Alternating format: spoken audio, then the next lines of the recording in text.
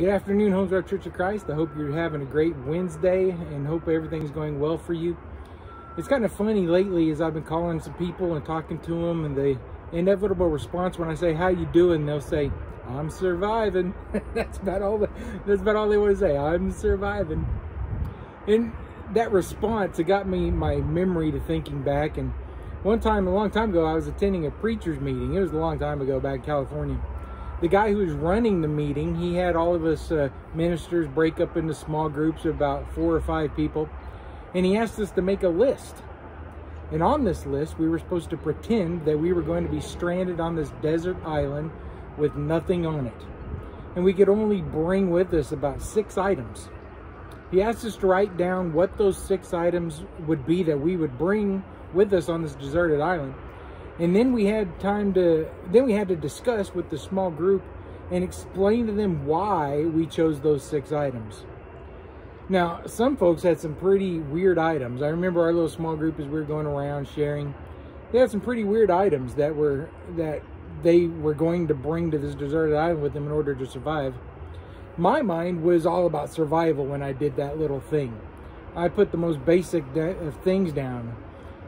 Others, they put things down like their Xbox or their pizza oven or, crazy things like that. As I thought, well, you don't need those things to survive. It was an interesting exercise, but it was funny to listen to people's different answers. I remember one person said they'd bring a scrapbook with them, and I was like, really? I mean, scrapbooks are important. They're good for memories, but I got memories here. I don't need that to survive. I was thinking more of that kind of thing. And so it was interesting. It's always an interesting exercise to do those kinds of things because it makes you start to prioritize all your stuff and ask if it's really needed or not to survive.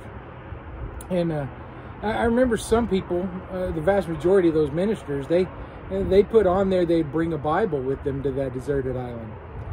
Other ministers, they contradicted that. They said they didn't want to bring their Bible as one of their items because they had enough of the Bible stored up in their heart and in their mind that they would not need to bring a Bible in order to survive.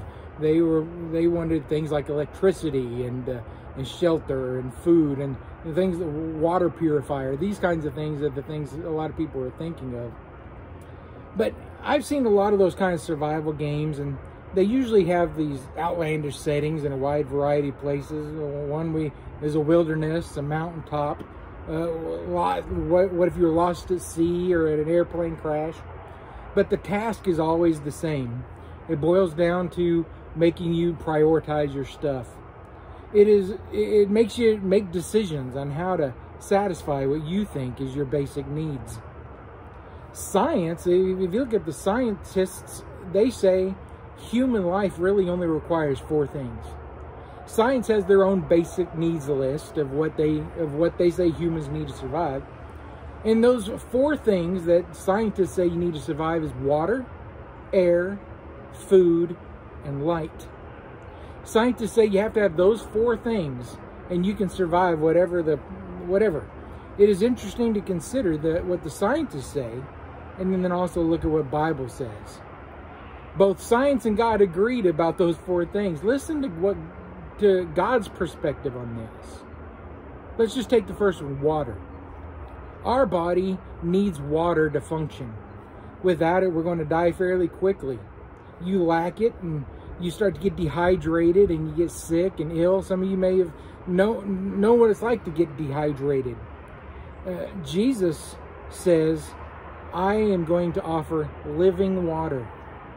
On the last and greatest day of the festival, Jesus stood and said in a loud voice, "Let anyone who is thirsty come to me and drink. Whoever believes in me, as Scripture has said, rivers of living water will flow from within them." John chapter 7, verses 37 and 39. And so Jesus says, yes, water's needed, and I am the water you need.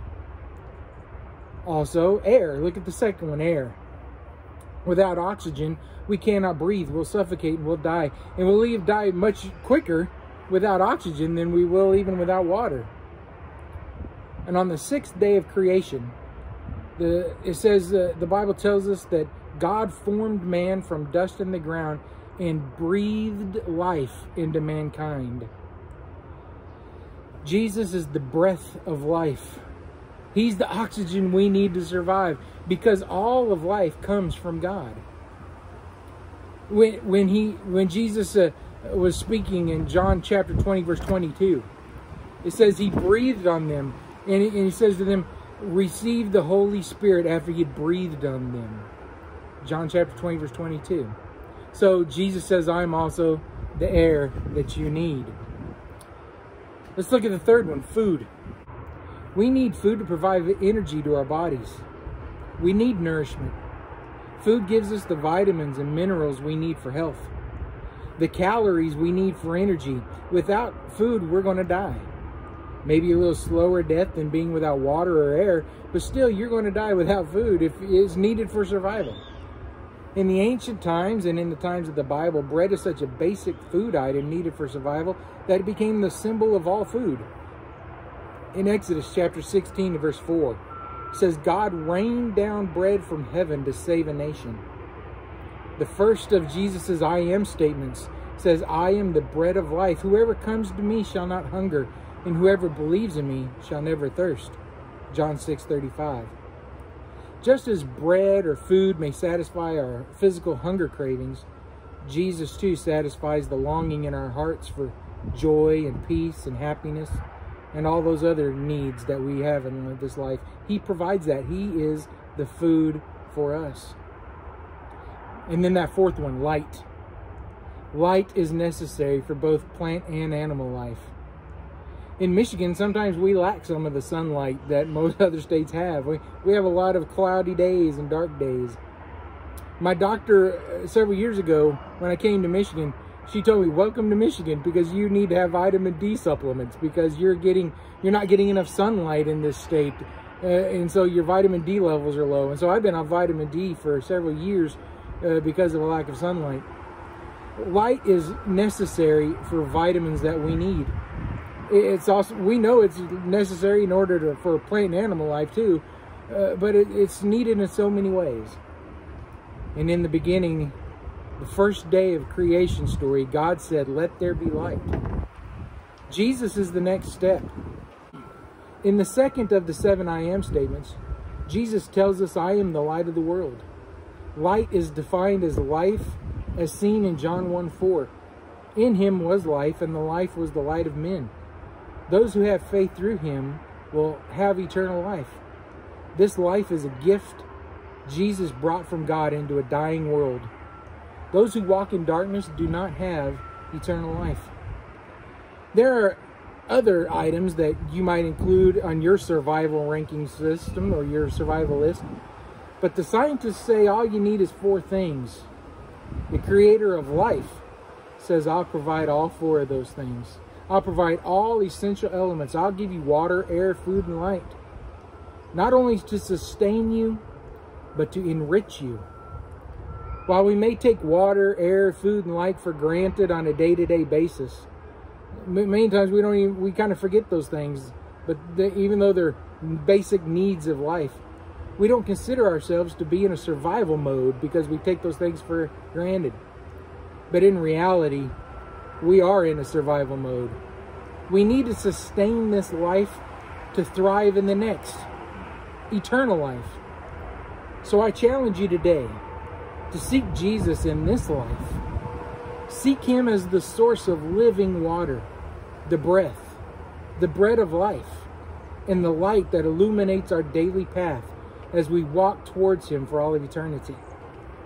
That's my challenge to you this morning, and I hope it has been uplifting to you, and we'll see you soon, Homes Road. Take care.